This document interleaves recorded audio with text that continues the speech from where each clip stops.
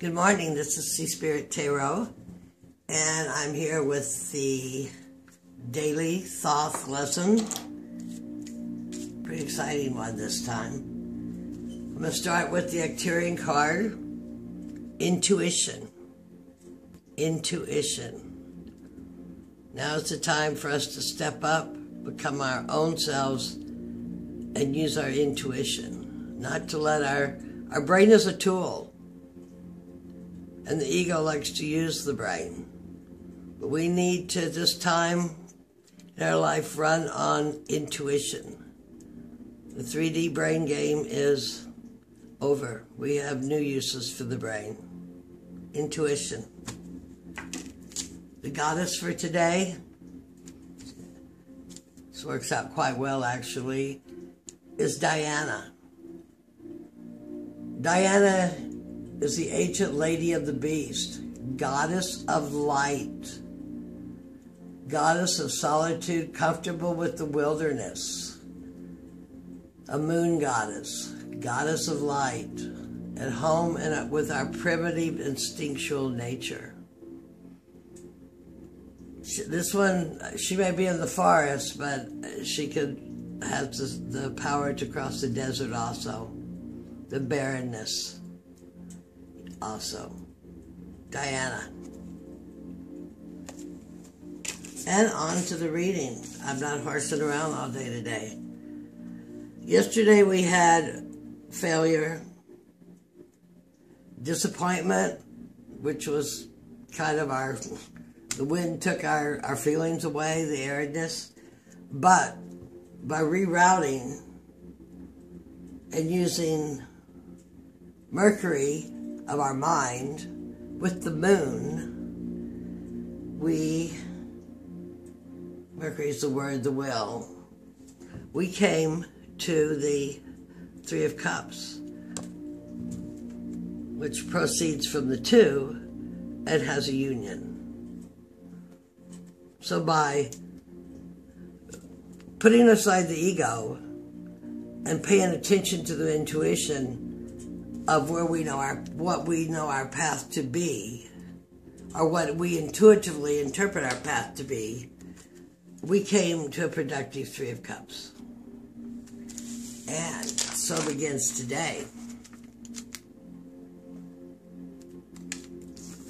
Now, this is the Queen of Disc. And as I said, I'm trying to get up here. A magnifying glass to look at her dress would be worth something. So she's got a ram there. She's a stable ram, secure. She is seated in greenery. And those kind of look like acorns to me around there. Her dress, she is in armor. I can't tell how this is focusing on how it looks. She holds a spear of a hexagram. The hexagram banishes controls banished forces. And the spear holds complete energy in the hand. But she's detached. But notice that this spear, this three-dimensional spear, is sacred geometry. It's Vesics of Pisces. It's the flower of life. My hand shaking. And she is antlered. She's antlered from some goat from Iran or something, whatever their thing is. She is detached. She is secure. She is not looking.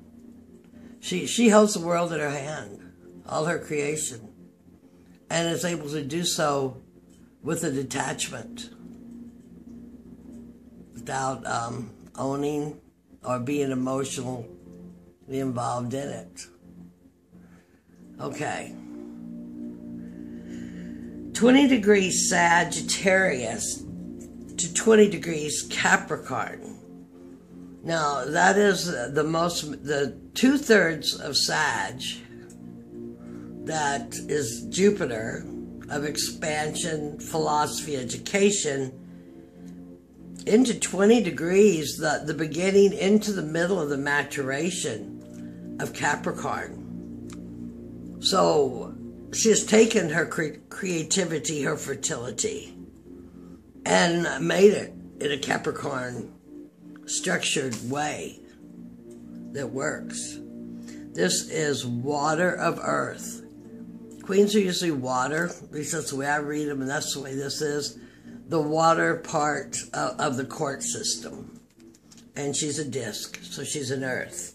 Queen of thrones of earth. Queen of gnomes. Gnomes. The finest of the quieter qualities. Passivity elevated. Ambition of matter to take part in the great work of creation. I mean, she's got the world in her hand, and that's the Vesics of Pisces. That is the seed of life. That is the flower of life, right there. I said that before, that she is armored. Her dress is beautiful. Ambition, but only in a useful direction. And you know, I was questioning another card I drew, but now I see how it could kind of work into this. It's a lovely grounded card to come into now, after the Three of Cups. And then we come into another one. We have two major arcana here. We have the Queen of Disc, the Fool, and the High Priestess. What a combo, huh? So let's talk about the Fool. First, let's talk about Pan. I'm learning more about Pan. Pan is all. Pan is all. Pan is all. Okay? The Fool has often been called Pan. Spirit, but this is the spirit of ether, or aether, how they spell that. Vapor. I'm not going to get too deep with him because I can't. all trumps reside within this zero. He is innocence, because once you are no longer innocent, you are tainted. Your creations are even tainted.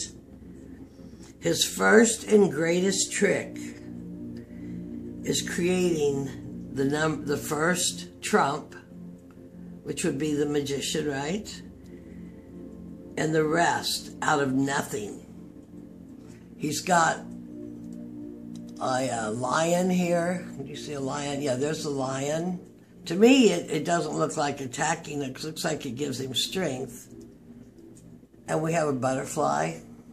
Somewhere in there we have a butterfly. Oh, it's over here, yeah. A dove. He has horns.